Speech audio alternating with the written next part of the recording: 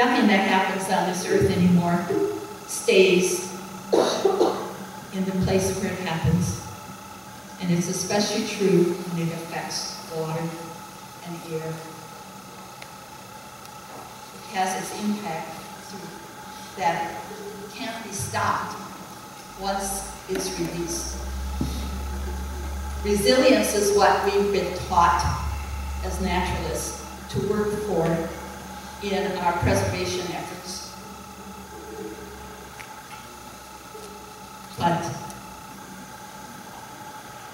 making these holes and expecting them to be held together and hold together these waters that are tailings that are dangerous, and expecting the unknown future of climate change to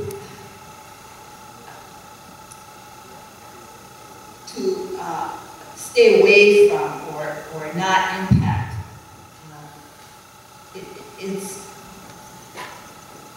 It's not believable.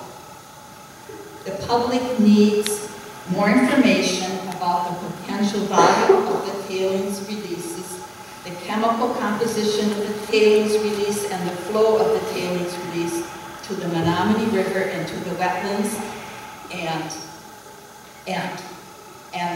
to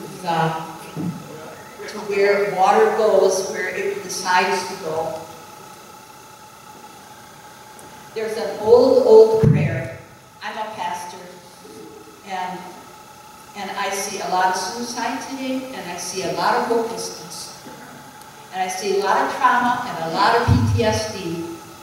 Some of it from chemicals that we were all assured would be fine and not affect our veterans in Vietnam, and Agent Orange, and so forth. I see that in my own family, and the impact that they have. People still, my brother-in-law still screaming at night.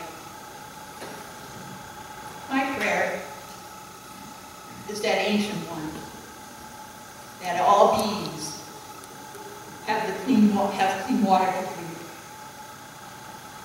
and that they all know their purpose. And the purpose of that sulfide rock, that is as strong as it is, and yes, it contains little flecks of things that sometimes some humans want.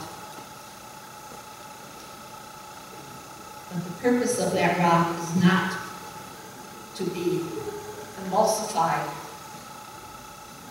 and float in the air or pollute our wetlands so that the wetlands no longer can fulfill their purpose.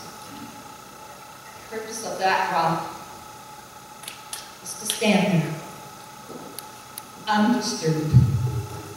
Thank you.